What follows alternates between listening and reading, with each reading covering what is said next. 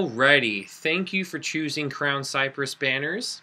Today I'm going to show you how to create a banner from a template. So we're on our home page right now. What we're going to do from here is go ahead and click on Create Banner from Template. What that's going to do is it's going to bring up a whole bunch of different banner designs. You just go ahead and choose which one you want. There's tons and tons of different banners. There's multiple pages here. So just pick one that you want. I'm going to use this Pokemon one here. The Cerulean Strikers. So this first window that's going to pop up is just a kind of a better view of what the banner looks like. There's nothing you can really customize in this area. It just kind of shows you more in depth what the banner is. If you want to change anything on this banner, whether it be players' names, whether it be clip art, whether it be the team name, any stuff like that, we're going to have to come up here to where it says you can customize this product, and we're going to have to go ahead and click on Customize.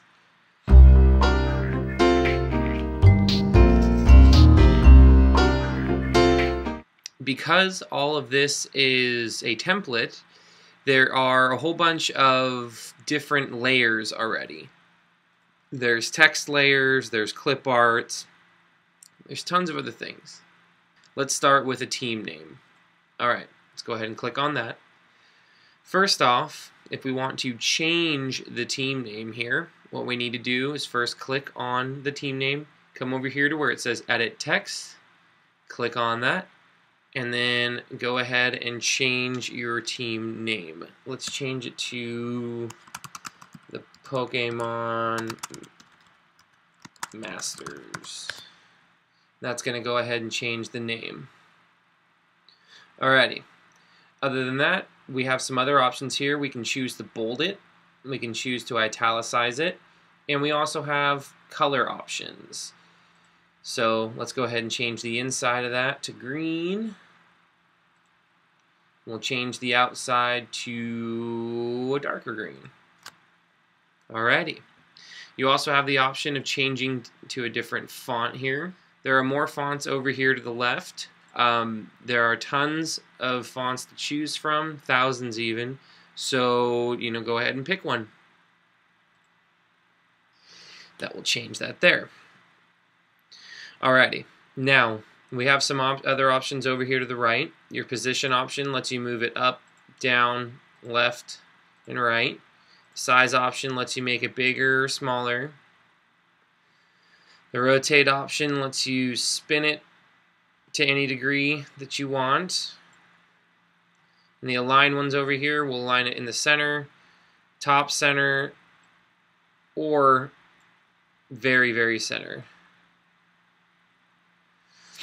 Alrighty, all of these other text items are all the same editable way as the team name.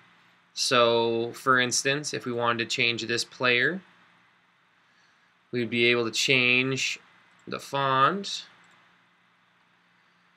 be able to change the color, and we'd be able to change the outline color. There's also bold, italics, all the same stuff.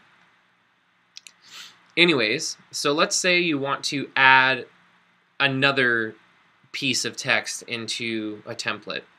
What you're going to have to do, there are two options for this. Let's say you're adding another player and you want this writing to be exactly the same as what you're going to be importing right now. What you need to do is you need to come and you need to click on that. You need to go to Copy, Selected. You need to go to Paste. And what that's going to do is it's going to bring it in right there in the center for you.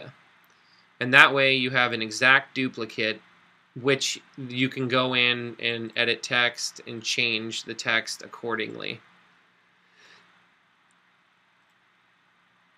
Go ahead and get rid of that. Okay. You can also go to Add Text and put in whatever text you want. We'll just say test, add text. It will import it here. Now, it's pretty much all the same options as before. You can change the colors, you can change the fonts, you can change just about anything on it. There's also a few neat effects that you can mess with over here. I would highly suggest you put an outline on any text that you put into your banner because it helps it stand out from the background. There you go. So that just shows you an example of how to import your own text. Yeah, so that's enough.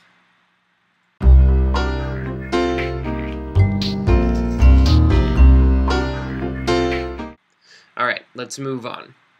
Next, I'm going to be talking about layering, which pretty much means, see how this Dragonite right here is behind this text?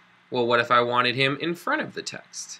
What I'm going to have to do is I'm going to have to find my Dragonite on my layers thing down here, and I'm going to have to move him up above the name layer.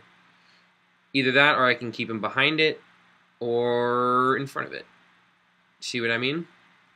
And that's pretty much the concept of layering. It's all exactly the same as, see how this Pokeball is behind this writing? In order to change that, let's say you wanted the Pokeball in front of the writing, you would just go ahead and change it the same way in the layers as I just showed you with the Dragonite and the team name.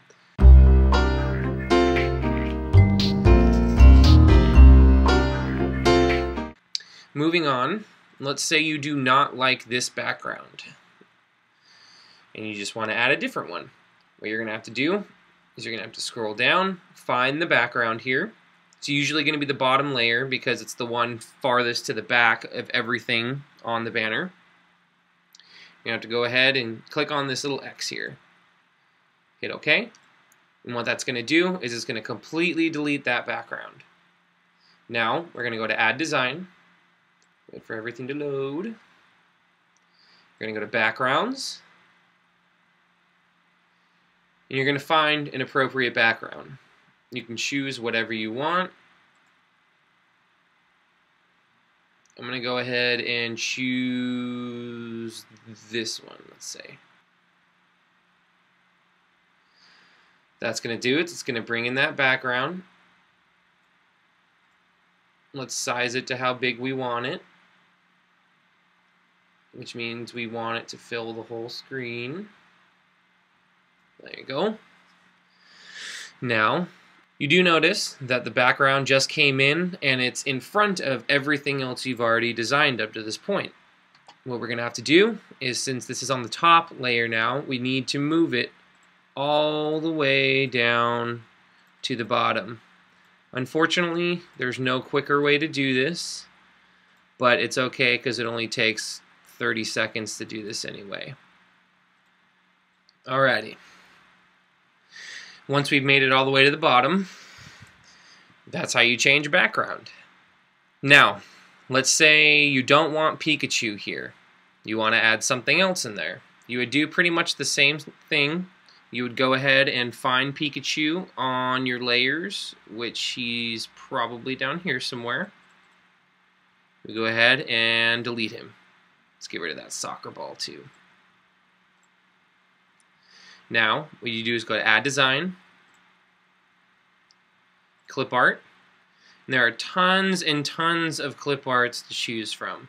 Don't worry about the black backgrounds. Once you click on them, it becomes a transparent background, so don't worry about there being black all over the place whenever you go to import something. Let's say I want to put in, for the heck of it, we'll put Mario in there.